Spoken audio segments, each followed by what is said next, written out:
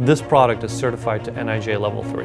It's important to make sure that any armor design, especially that's going against your body, is NIJ certified, because it's tested to specifications that are above and beyond what any other person would imagine an armor plate would have to go through. That includes environmental testing, weather-ramoter testing. The plate is dropped to make sure that if it impacts a hard surface, it doesn't get damaged. It's dunked in water to make sure that it'll work if it's exposed to that type of element.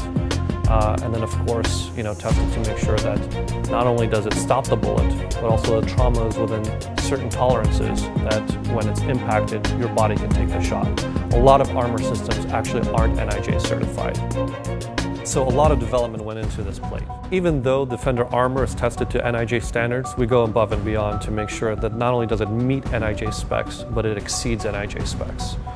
For example, the maximum trauma that the NIJ certifies to is 44 millimeters. DFNDR Armor plate against the 7.62 by 51 millimeter NATO M80 was actually tested and had results of under 30 millimeter average for back face deformation to the body.